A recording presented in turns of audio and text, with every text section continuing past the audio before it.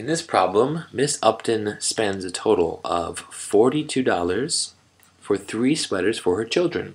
Each sweater costs the same amount. How much does each sweater cost? Well, you can imagine that she spent $42 on 3 sweaters, right?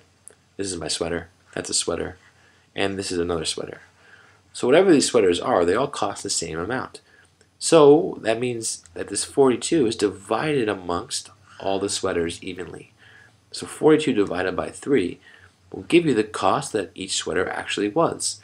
Now how do I solve this? Well, I like to use multiplication. So 3 times 10 is 30, but we need to get 42.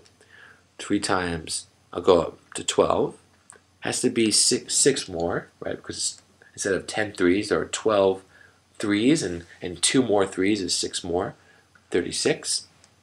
Not quite there. 13 times 14, though, is another 6, going up by 2 more threes, and that is 42.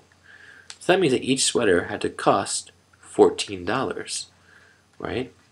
Why? Well, if you take 14 and multiply it by 3, you get $42. That's the total cost.